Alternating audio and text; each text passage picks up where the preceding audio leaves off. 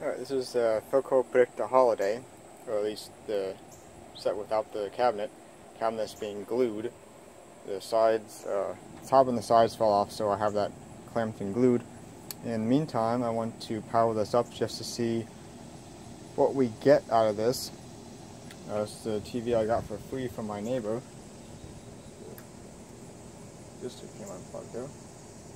Most of the tubes on this board were missing, so I had to. I think I found this one and this one in my stash, and the rest I had to order. So we're going to plug this in and see what we get.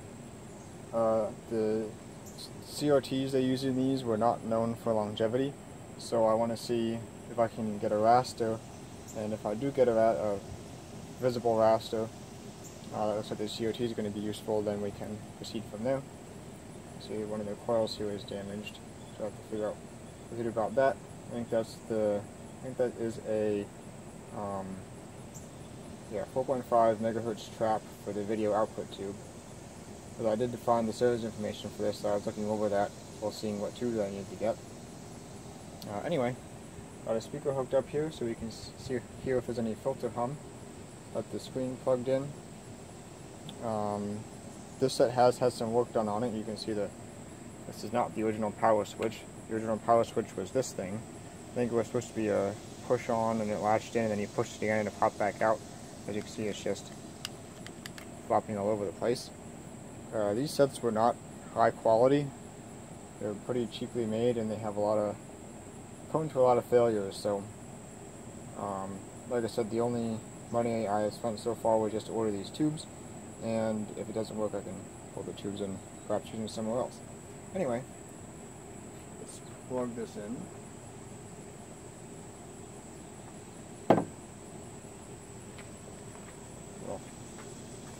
Turn it on and see if anything blows up. It's on.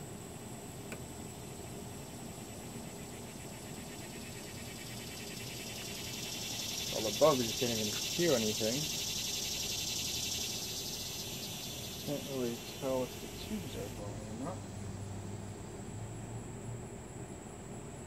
It doesn't really look that way.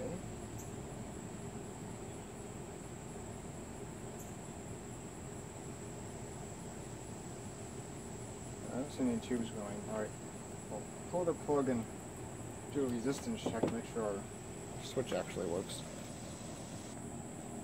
Okay, so we'll check between the two pins of the plug, and we have nothing.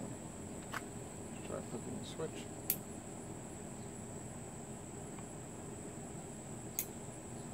Still nothing. Alright, let's see if... Don't tangle up now. Let's see if any sides of these reach the switch.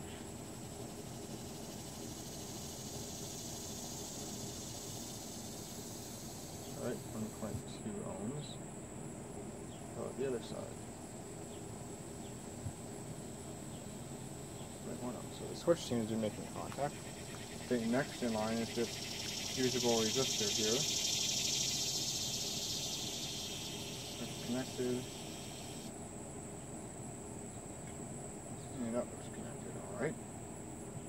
So, we have a thermistor down there. See, there's a orange wire that comes off this huge resistor and goes down underneath.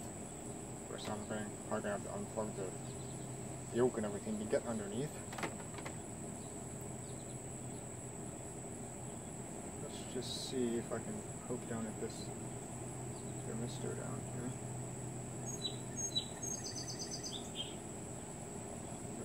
There's some continuity there.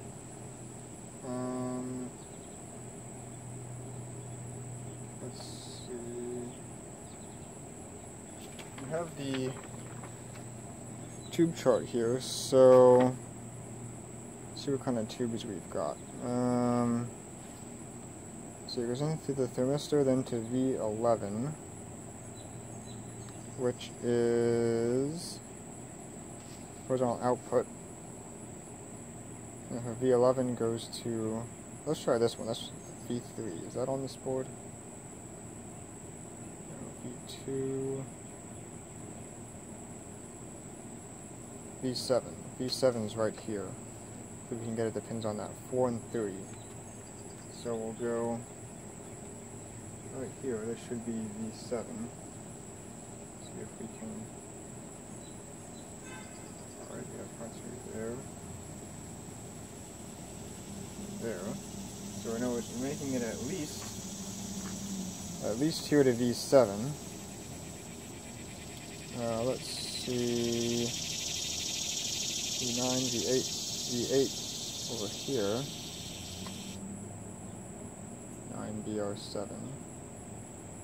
So that is pins 5 and 9. Or let's say 4, 5, and 9. Can you see that? Yeah. Pins 4, 5, and 9 on V8 are filaments, so that should be. Wait. Yeah, this should be V8 right here. That's part pin 1, 9, and we have nothing. Alright, how about.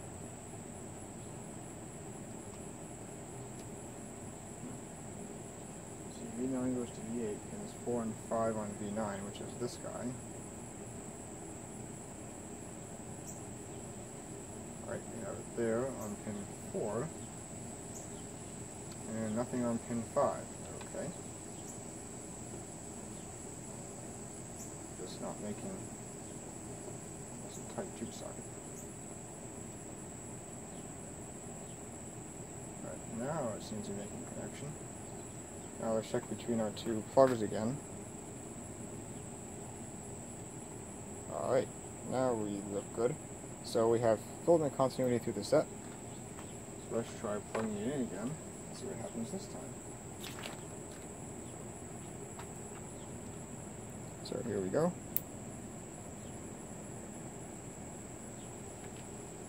I do have the plate cap that's connected off the horizontal output. Going this time? Now we're going. I don't hear anything from the speaker.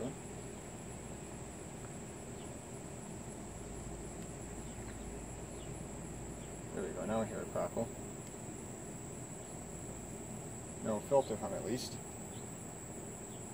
Alright, let's see what happens if I connect this.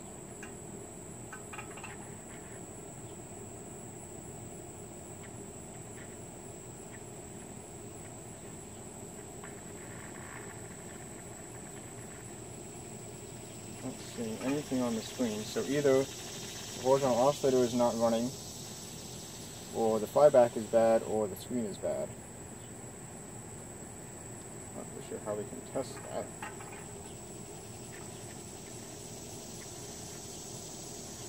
This is the horizontal oscillator right here. Make sure it's making good connection.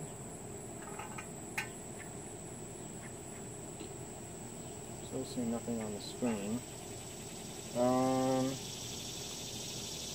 What we could do to see if we're making high voltage. This should be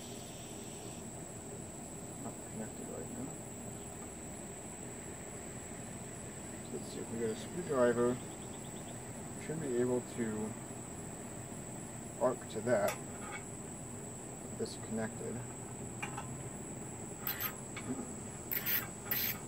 We have high voltage. So, put that cap back on. With this connected, should be getting something on the screen. We're not. So let's fiddle with these controls over here.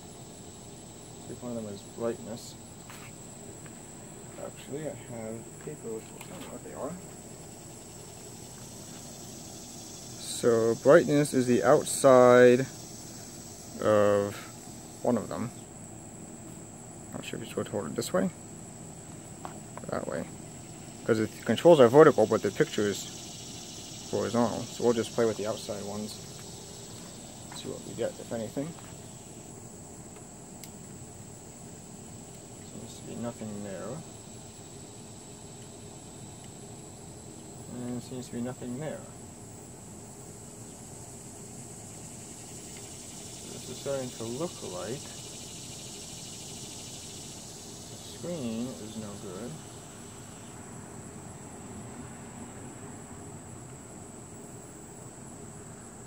I don't see any sort of flicker or anything from it at all.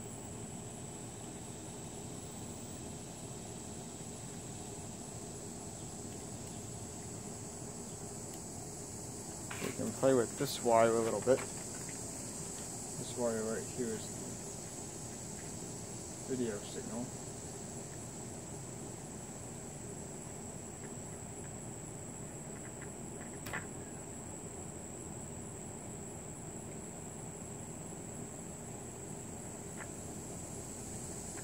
Seems to have no effect.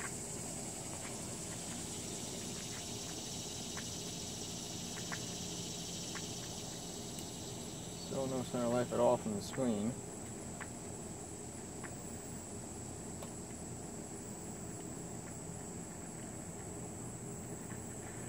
What I'm going to have to do is get a...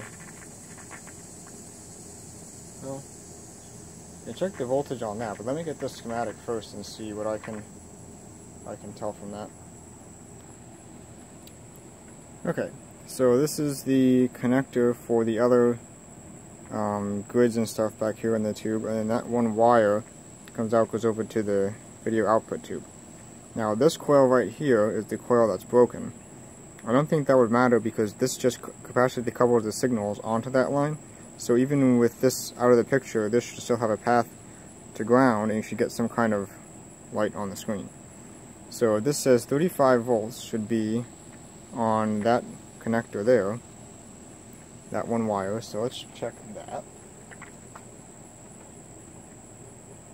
It's 2 volts.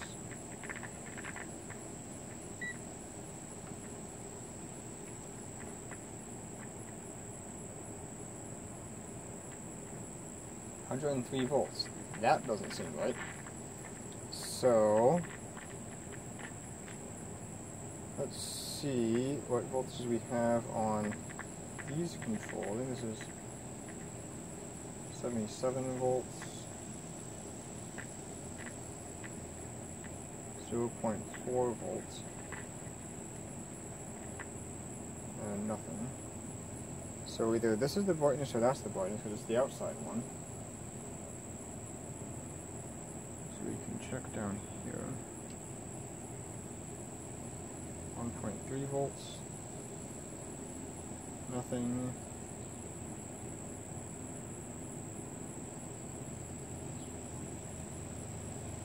and nothing.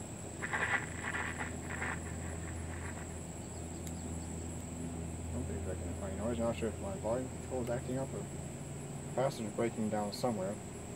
Anyway, so this should, for the schematic, come right through that connector there to this 220k resistor, then to the brightness control, and that should be 35 volts. And we just measured 100 something volts here, so something in this path is messed up. My bet would be the brightness control. I'm not sure whether the brightness control is on the top or on the bottom, because they just give you this, so it's either that's the top or that's the top. I'm not sure. Let's turn this off. We can do a continuity check and make sure that this connector here has continuity to ground, as it should.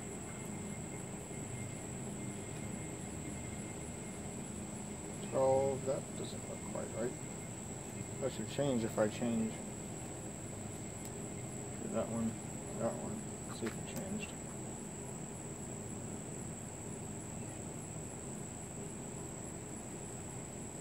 Megs.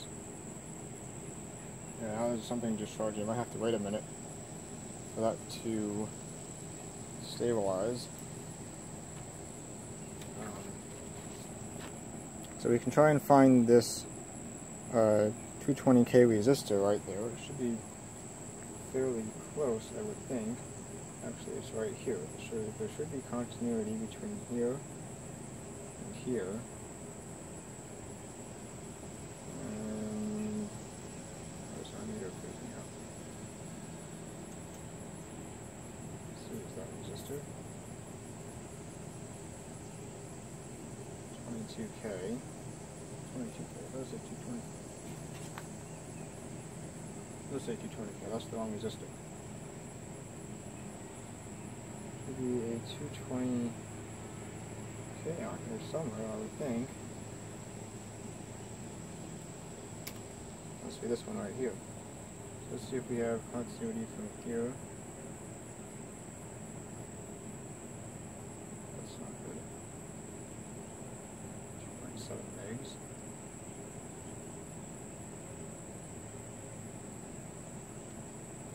Is that resistor okay?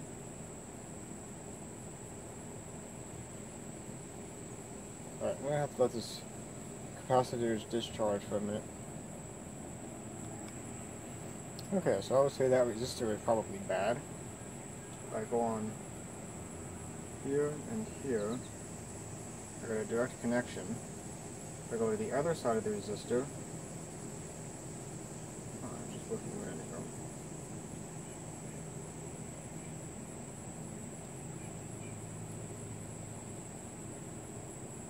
We got 2.16 megohms. Now let's see if that side of the resistor goes to ground, as it should. Yeah, something's not right here. I think what I'm going to do, just for testing purposes, is get a 200K resistor, attach it to ground, and then attach it to this. That will bypass all this weirdness in here, between this resistor measuring off and the brightness control doing who knows what. So I'll just do that for now, and see if that makes any difference. Okay, so let me explain what I'm doing here. This is the cathode of the CRT that comes out on this wire. And that's usually where the video signal goes in. Now, in order for the tube to work at all, this has to have a path to ground, because the current flows from the high voltage electrode, which isn't shown in this picture, but that's up here on the side. The current flows from the high voltage down to the cathode through the tube. So in order for that to happen, this cathode has to have a path to ground, which it does right here. So it comes down through this little choke here, hopefully that's not open, down through this 220K resistor to the brightness control, then down to ground. So if this path is broken or has too high of a resistance, you are not going to get any image on the screen or any life from the screen, because there's no way for the current to flow through the tube. So what we have now is between here and ground, we're getting some really weird readings. Could be from capacitors, could be who knows exactly what. Regardless, when I checked the voltage here, it was too high, so something is messed up in this circuit. So what I've done is I've stuck a 220K resistor in the end of that wire, and by touching that to ground, we can bypass this whole thing. We'll just go right from here through our new 220K resistor to ground and see if that makes the tube light up. Then that would have the same effect as turning the brightness all the way down to maximum brightness, because when this is all the way at ground, you're getting the maximum current flowing through the tube. So let's power this back up and see what happens this time. Actually, it looks like it might. Yeah, we're probably gonna have to see where we can get a good ground on, but probably right here on the solder bar. Plug this in, make sure that it's not completely shorting to ground. And of course there goes the resistor. Alright, so now we've got our resistor in here, so that is warmed up. Let's see what happens if we touch this to ground. Nothing happens. So it's really starting to look like this tube is going to be no good. I can try checking a few more things, namely the voltages on that socket right there. Nope, nope, nope, I do see a little bit of a flicker. Oh, come on, stupid resistor. Shock myself here.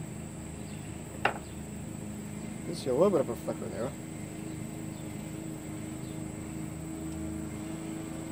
Stay in there. See if you can see it on camera. There's a reflection, but there you go. So it does have a flicker of life left in it. It's not particularly bright, but of course who knows how dirty the cover is on there. So I guess we can proceed.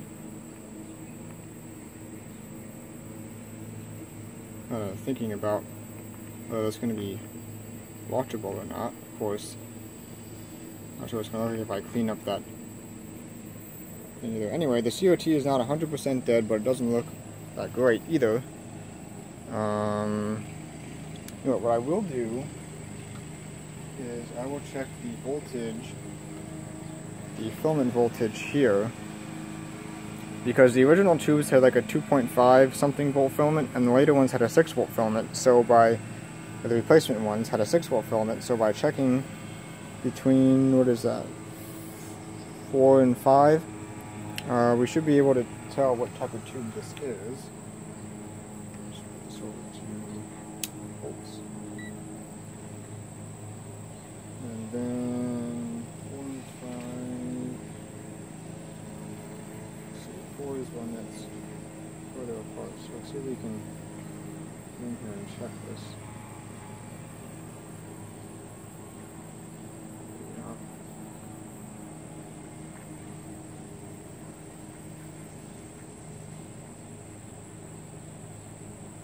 Something tells me this isn't quite working.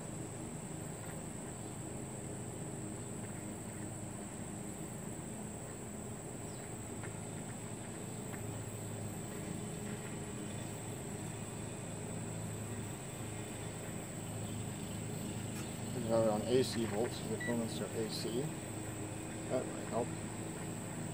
Right here, 8 volts. Doesn't seem quite right. Up here, 0.32 volts.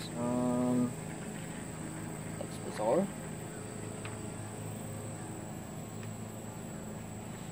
Check one of the other tubes and see if the other tubes have reasonable filament voltage on them.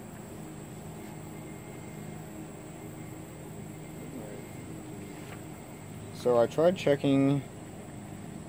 Does it even have the CRT on here? Pretty sure the CRT is in the filament string. Not quite sure.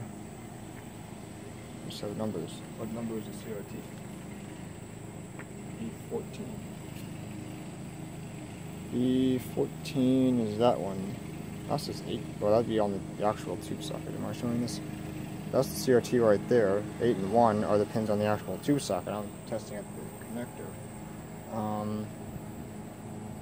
Let's try your output V4.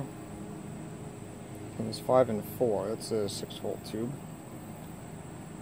So that is, should be this tube right here. What was it now? 5 and 4. That should be 1, 2, 3,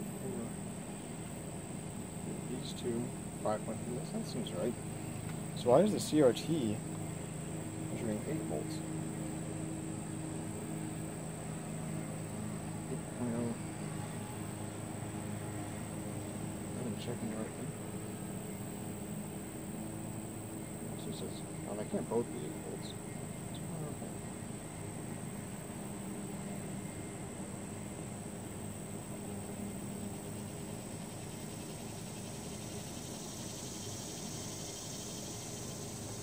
So 6.9, that jumped up to 8. Something is weird there.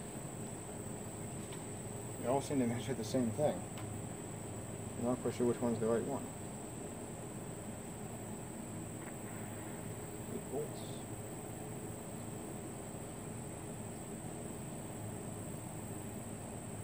Yeah, it's not making connection. Even with this out of here, it still says 8 volts. So this is not working as far as me checking the socket that way.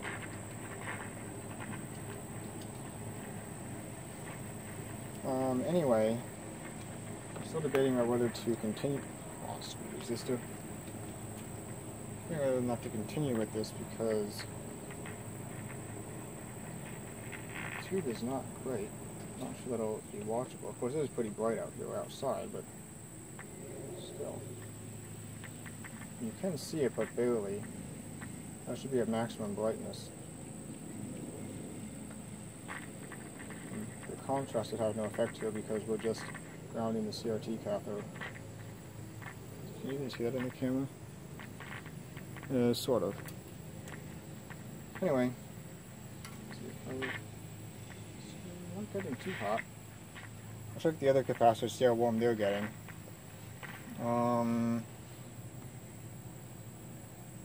Anyway, at least we know that oscillators seem to be okay. You can't really, I mean, the tube's too dirty to really see how far up the deflection goes for vertical. So I'm going to have to clean that off a little bit just to see what we have. Anyway, what I was thinking about, if this does work, because of this issue, I was thinking about just getting rid of the tuner completely, and just putting, I mean not getting rid of it, but bypassing it, just putting a video input and sound input RCA jacks on this, and fitting it right into the video and audio circuits. I mean I have no knobs for this anyway, so there's really no point in using the tuner, because you're not going to be able to tune anything. Just actually everything.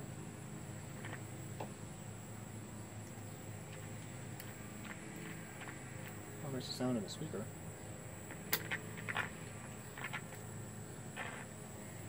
Don't hear any static though.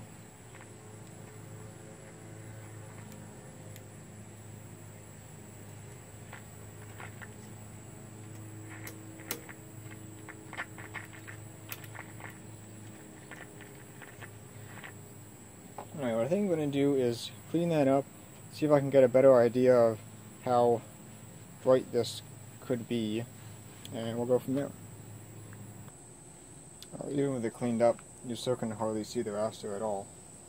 If I short out this to ground, you can kind of see it sometimes flicker a little bit. I think my ground connection here is not the best.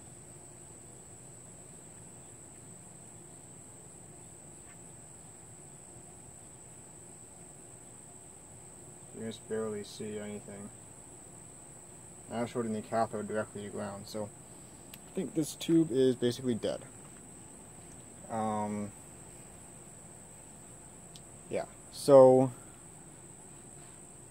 obviously I'm not going to get a replacement tube for this because that would just be crazy expensive for something that's in nowhere near worth it condition.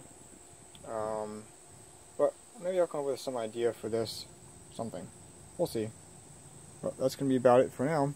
Like I said, only money put into this was the tubes, which I can pull and perhaps use somewhere else. But those are really weird tubes, though, most of them. Ones that I had were this one, 6AW8, and this one's 6CG7. All these other ones are, that's probably a pretty common one, maybe, but like these are only in like 3-volt tubes, 9-volt tubes. There's an 11-volt one somewhere. Maybe not. Anyway, that's going to be about it for now.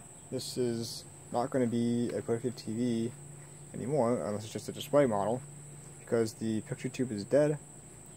So yeah, hope you enjoyed this video, and thank you for watching.